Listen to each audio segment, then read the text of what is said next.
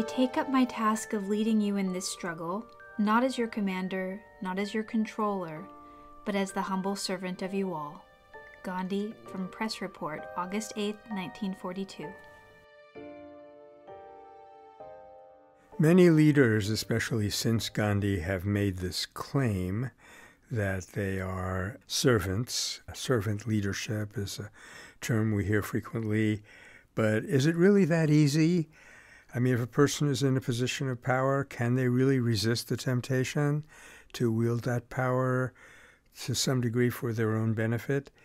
It takes Mahatma Gandhi to be able to do this to the degree that he did, which means that it is an inspiration for all of us because, as we heard recently, there is nothing beyond the human in what Gandhi achieved. It is only the fullness of human achievement.